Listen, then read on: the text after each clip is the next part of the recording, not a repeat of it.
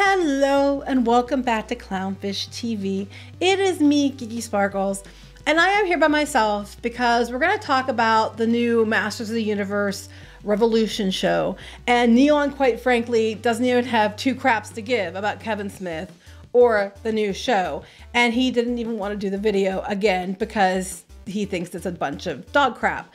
So you're just getting me today.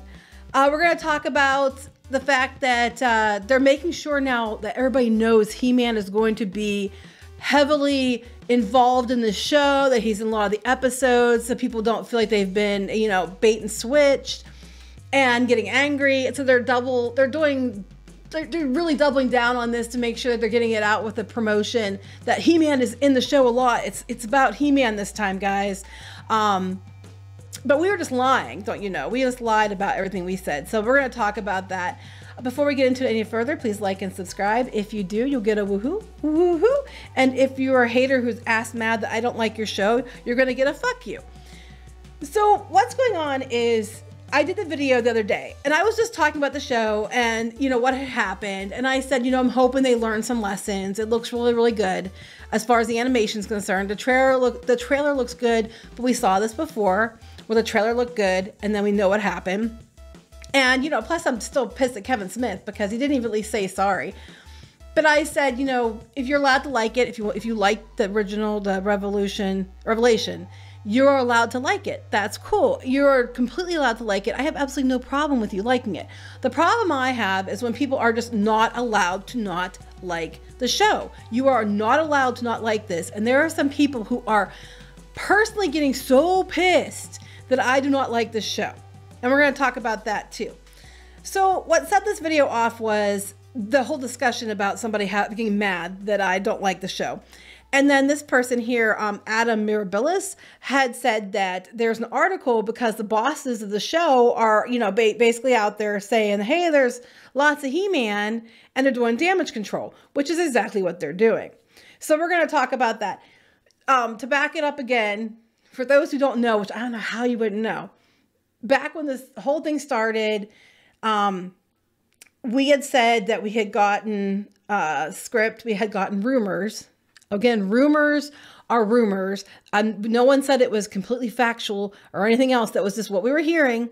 We posted a tweet. Neon posted a tweet in passing. It wasn't even worth us doing a video on because we thought it was so insignificant, saying that we're hearing this. If it's true, it's probably not going to go the way they want.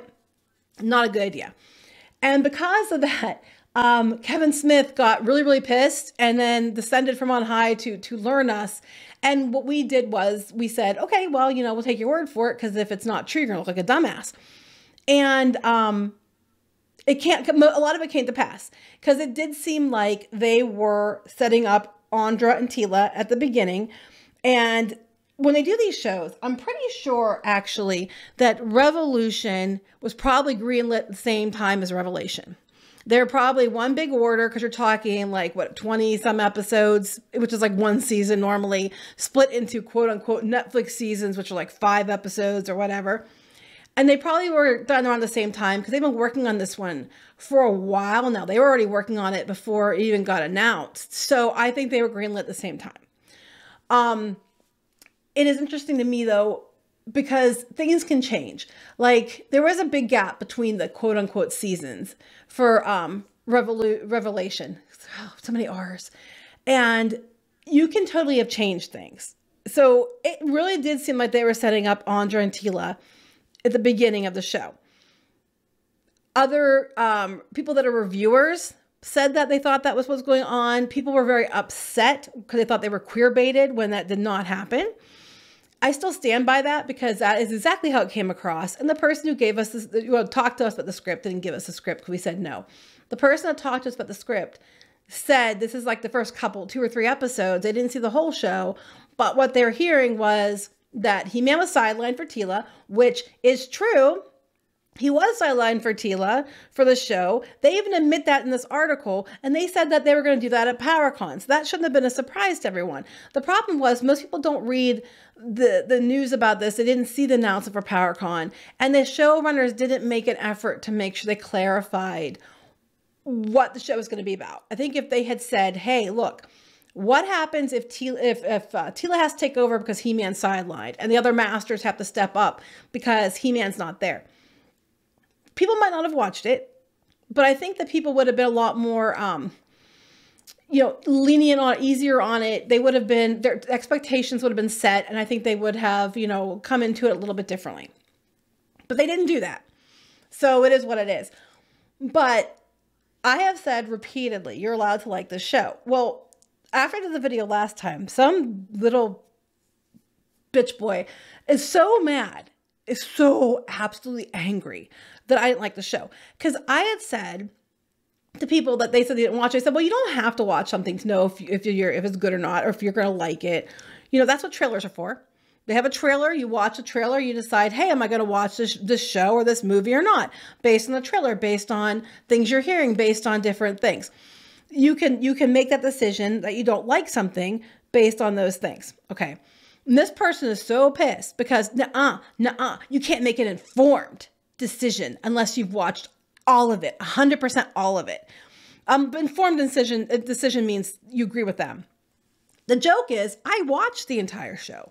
I watched all of it and I still didn't like it. And I said this to this little dickwad repeatedly that I watched the entire thing, but Neon did not watch the entire thing because he didn't give two shits about it. And this little idiot keeps going on that Clownfish TV admitted they didn't watch it. No, watch the entire thing. Watch it. And I'm guessing from their getting so mad that they have watched every episode we've ever done of Clownfish TV because, they can't have an informed opinion about our show unless they've watched every episode 100% because, that's how this works. You can't have an opinion on something by watching an episode or trailer. You have to watch the entire thing and all of it to know and be able to make an informed opinion on the show. And I said that I watched the whole thing. This dumbass keeps going around saying that I didn't. And then, I just basically said what I said here, where you're allowed to not like something just based on trailers. And he's having a hissy about that. And don't you know, we only got big because Kevin Smith said something to us. Now, as Neon pointed out, if we were going to pick a fight with somebody for clout, we sure as hell wouldn't pick Kevin Smith, whose career peaked in the 1990s. We wouldn't, 1998. Why would we pick a fight with him? And we didn't really go up that much. But I just think it's funny he's so mad. But apparently it's not just, there's a reason why people are concerned about this show. And as much as he wants to say it's not true, it is true. Because they have to do damage control here now. Masters of the Universe bosses promised lots of He-Man in Netflix's Revolution as they defend his absence in Last Chapter. If everybody was on board with it and no one thought it was weird and it wasn't impacting your numbers, why would you have to do a whole article about and defending the absence? Why? You wouldn't have to. You'd just be putting the new show out and being like, yeah, everybody loves it. Yay. They're not. They're making sure everybody knows that He-Man's going to be heavily in this new show and that, here's why we did last time, guys. Just here's why we did what we did. I thought it didn't affect it. I thought people, loved it either way. And that it's just a vocal minority who didn't like this show. Never mind that the numbers on the trailers are not good. This trailer came out 9 days ago. And after 9 days, there's 14,000 downvotes to 13,000 upvotes. And there's only been 426,000 views in 9 days. That's it. On this show. And now, because of this, then all of a sudden this article comes out, oh guys, He-Man's going to be in the show, I swear. They're clearly worried, or they wouldn't be putting this stuff out. They wouldn't need to. And then when you go to the trailer, you can see why they're worried, because it's not going the way that some people think it's going. So here's what the article says. This is coming from Games Radar, so credit to them. They have an exclusive, guys. Ted Biaselli and Kevin Smith assure fans that Prince Adam is in Prince Adam, they said, 3.5 of 4 Masters of the Universe Revelations 5 episodes. So he's in 3.5 to 4 of the 5 episodes of the show. So like 75% of the show he's in, okay? So they're talking about when the first half of Revelation premiered, some fans were not pleased. He-Man, it turns out, was barely in it, while Sorceress Teela took over the series' central character. They did say that at PowerCon before the show came out. They did say that. Now, in the run-up to the new outing Revolution, the Netflix show's bosses have promised fans the character will feature much more in the fresh batch of episodes. You know, oh no, everything's fine. No one, everybody's watching it. No one's mad at us. Damage control. This is a story that's going to explore what it means to be He-Man when a new responsibility falls on Adam, which we know what it is from the trailer. Ted Biaselli tells SFX magazine in the new issue, which features Halo Season 2 on the cover. Hot damn, that's a twofer on that one. I think it's really interesting to explore what it's like when, as an adult, you know what you want to do, and your parents also have expectations for you. How do you reconcile with that? I mean, that's a fair thing. I mean, a lot of us have been there, you know. We do it with an eye towards making sure fans know that He-Man is in 3.5 of 4 out of 5 episodes. He adds teasingly, he is He-Man in this show. I'm sorry, in the show. But I thought he was He-Man last time. I thought you didn't do that. I thought it wasn't a bait and switch. I thought that's not what happened. Which is it? Following the events of Revolution sees He-Man try and thwart newly mechanized Skeletor's plan to attack Eternia using the might of the motherboard. When he's not going toe-to-toe with the bulky bag of bones, the blonde beefcake, who writes this, finds himself struggling to pick between the scepter or the sword. God, you know what? I really hate when my blonde beefcakes can't pick between their scepter or sword. You know, just pick one and get it over with. And a life as either the king or the champion. Oh, God. Decisions, you know. Elsewhere, Teela sets off on a mission to learn more about... So Teela's off on her own again. More about snake magic in order to rebuild a magic realm and help He-Man hold off the greatest threat Eternia has ever faced. Horde Empire leader Hordak. Okay, a couple things here. I think it's cool that they're doing the snake magic and the snake armor and all that, because that makes sense. I mean, that's cool. I'm glad they're doing that. I think it's cool they're bringing in Hordak. I hope they don't ruin him too much, but it's cool they're bringing in Hordak. I'm not really sold on Skeletor being what he is this time, but it's cool they're bringing Hordak in. I do like that. I do like the snake armor on Teela. I think that's a solid choice. Why Biaselli, fellow EP Rob David, and showrunner Kevin Smith look to have taken the backlash on board. What backlash? There's no backlash. Everybody loved it. Clownfish TV's liars. Not, you know, they made shit up, and it's a lie that people, you know, don't like the show that much and didn't like the last time. It's a complete lie, I tell you. Why do you have to say that?